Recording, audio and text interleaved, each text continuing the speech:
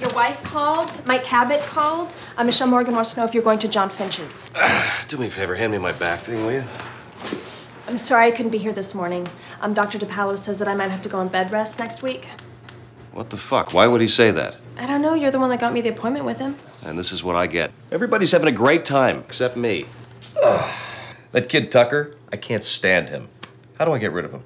You can't now. You know how it is when Bill takes a shine to somebody? He'll get tired of him. If I don't kill him first. Here he comes. Here he comes. Oh. The yellow jersey has arrived.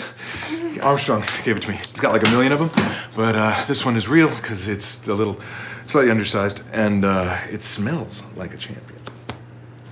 What's going on? Are you sure you want to show him stuff that's unfinished?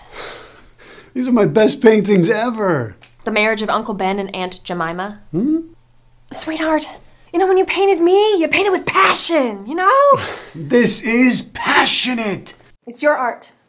Yeah. It's your decision, Right. and I will always be right behind you. I know. I know. Thanks, Angie. It's only 3 paintings, right? Huh? If you get art displayed in the Thanatos Gallery, all the other galleries are going to want you. I have been supported. Oh, thank you. God, I went down to that gallery and I begged until I cried. I worked so hard giving high colonics, but now you need to support my work now. You'll get fired. March. Oh my God, who did this to you? Why do the other kids' dads have faster cars than yours? What? That's ridiculous. It's okay. It's not a big deal. What's not a big deal? Nobody's judging you, Frank. But this is what happens when you don't do your job! Sit down! Sit! Now, can anyone tell me what pays your salaries? Cadbury, could you help the room? Yes, ma'am. Stop! I don't need to know why. I need to know that you're going to fix it.